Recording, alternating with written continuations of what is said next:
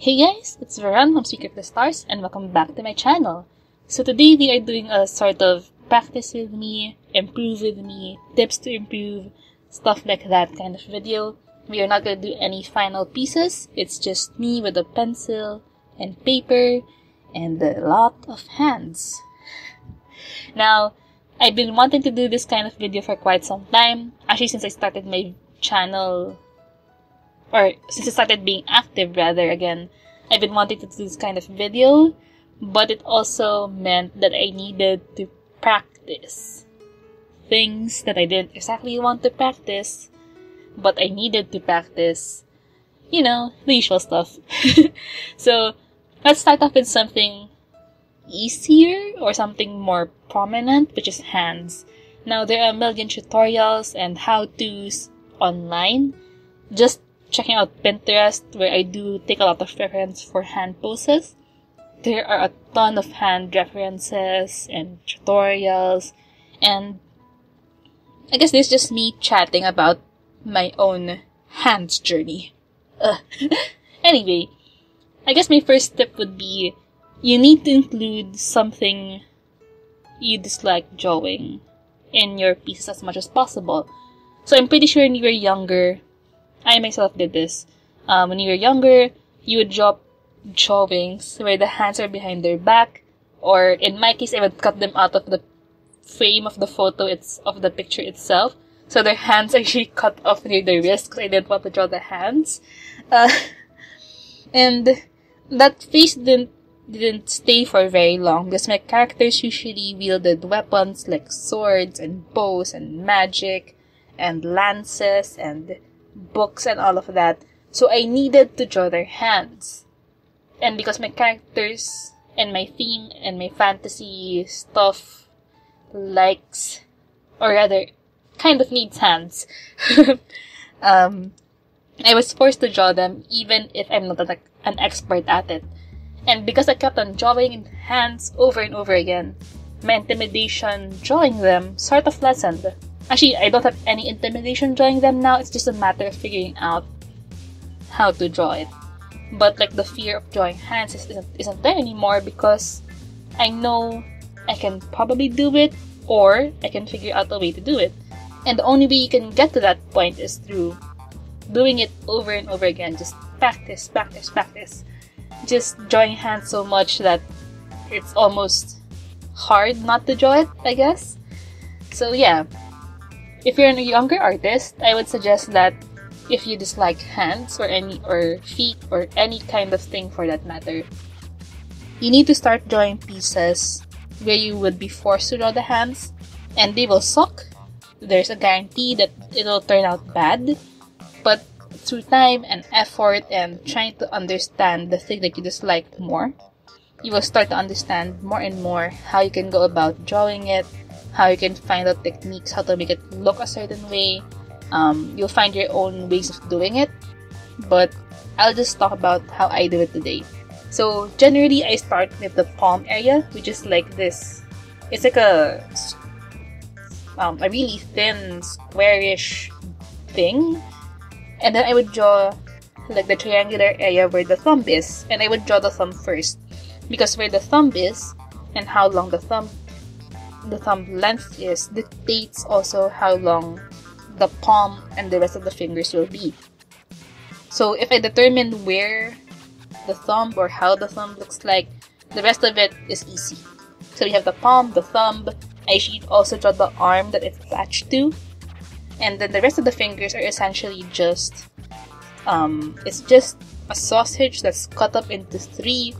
So if you look at your fingers, you have where your knuckles are, and then like the first joint where it usually folds, and then there's this second joint just above your fingernails that would sometimes fold as well. And once you understand that, once you understand how it functions and how it works, you can sort of get how you can start drawing it. Now, for me, because I like drawing fantasy stuff, doing swords and weapons, the second page that I'm doing right now is more applicable to my style. So I'm I'm doing poses that I think would eventually come up in my drawings or have come up in my drawings and have had challenges with. So for example, this one, I think you might have seen my hand coming into the frame every now and then. That's because I was using my own hand as a reference. And that's another tip you have. You have hands. Usually. I hope I'm not offending anyone with this, but usually you have hands. And they're usually right in front of you. Now, if you hold out that hand and try to understand it before you start drawing, you can sort of get an idea how you would go about it. Also, if you don't have hands, I guess, maybe your friends or your family would like to help you and let you borrow their hands. Otherwise, you can just jump on Pinterest or the internet and search hands or hands reference, and there are a ton of photos that would come up, and you can draw from there. But generally, the reason why art teachers would like you to draw from life rather from a photo is because there's a certain depth and interactiveness with real life, of course. So if you have a clenched fist right in front of you, you can sort of angle it and observe it however you want to, and then you'd start to understand how the light would hit this, how this finger interacts with this finger.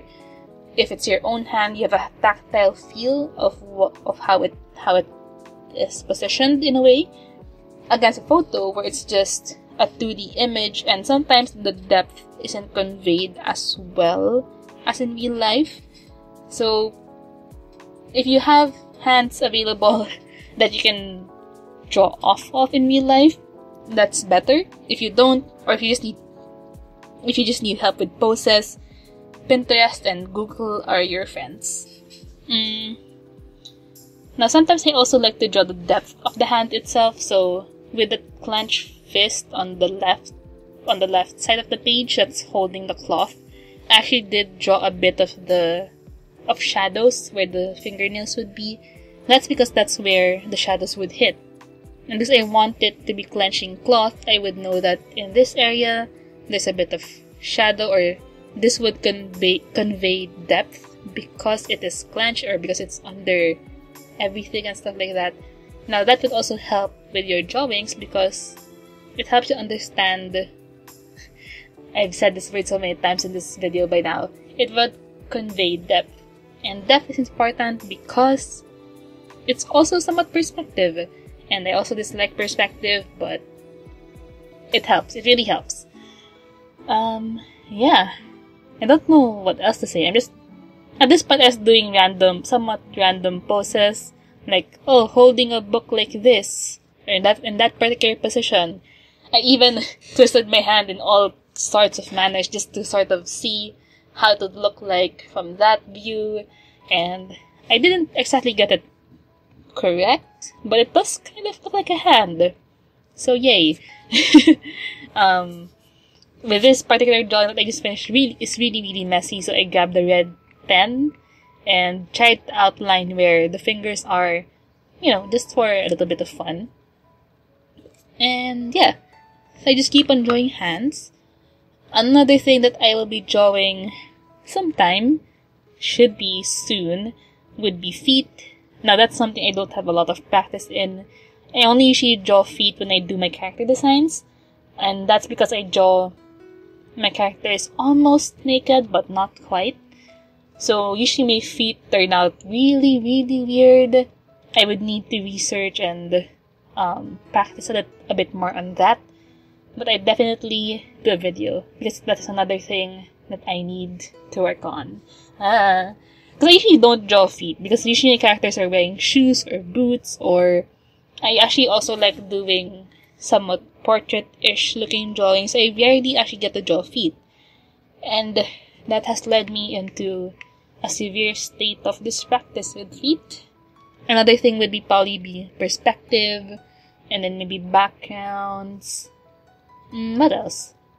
There's a ton of things I could practice, but those are the things that I usually kind of avoid and kind of scared to do. Usually have problems with them, but there's no way to do it than to just piece it and just to draw them And the more that I avoid them, the less I'll be able to understand them. So I'll just do them, you know. Man, I hope you enjoyed this video. I've been trying to do like sort of more tips and tricksy videos because I do have some stuff I like to talk about, like sketchbooks and thumbnailing and hands and this and that. The Yoshime channel is composed of fan art and watercolor and stuff like that. So if you're interested in that, please feel free to check it out. If you enjoyed this video, please like the video or subscribe. If it helped you, or if you have questions, please leave a comment down below.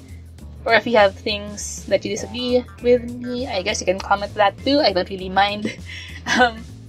Any and all thoughts are welcome. So I hope you enjoyed. Please follow me on Facebook, Instagram, and DeviantArt. Check out my other video that I posted last week. It was a landscape summary vibe video, so do check that out as well. And I'll see you around.